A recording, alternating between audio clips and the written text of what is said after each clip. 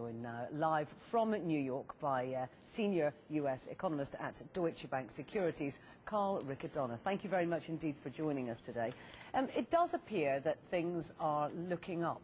First, what is your assessment of the current economic situation in the US? Do you see these green shoots? I do see some green shoots, and first of all, thank you for inviting me on the program. We do see an improvement in the tone of the economic data.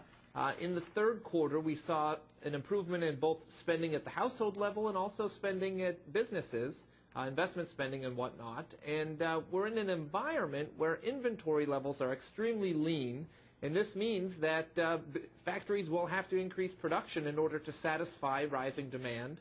And that seems to be what is emerging in the most recent data, whether we look at factory output data, manufacturing output, the production manager surveys. The economy does seem to be picking up a little bit of momentum here into year end. So what are you expecting to hear when the Fed announces what it's going to do later on today? Well, the Fed has it a little bit easier at the December meeting. I think that we could see some more bold policy initiatives in the first part of next year with some communication changes and whatnot. As for today, I think they will slightly upgrade their economic assessment, and beyond that, very little change to the statement or policy stance. Now, what about this current calendar date of 2013, mid-2013, for the next rate hike? Do you think that Ben Bernanke is going to stick with it, and if not, what else does he do?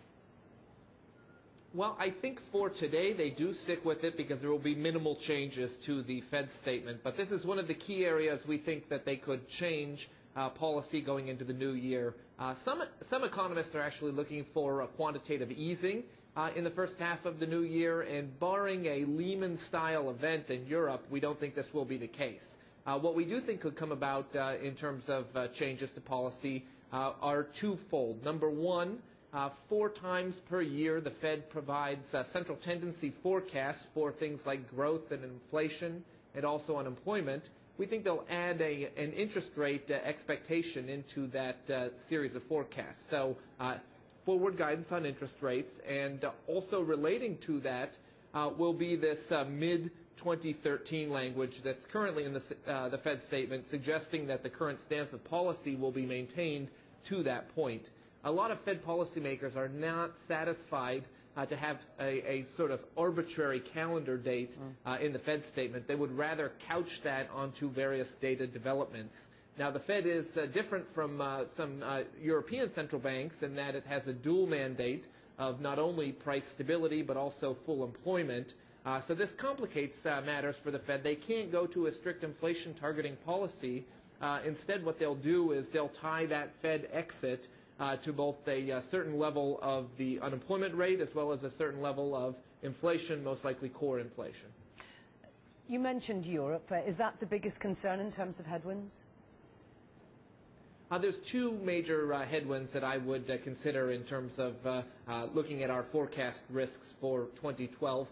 Number one is obviously developments in Europe. We've seen a very high degree of correlation between U.S. and European credit spreads and U.S. and European equity markets. There's a significant wealth effect from declining financial market declines.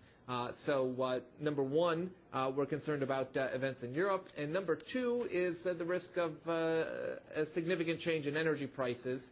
We saw that in the first part of this year with the Arab Spring and whatnot. A very significant implied energy tax resulted from the run-up in gas prices from December of last year up to the very first part of May. Riccadonna, thank you very much indeed for joining us from New York. Thank you.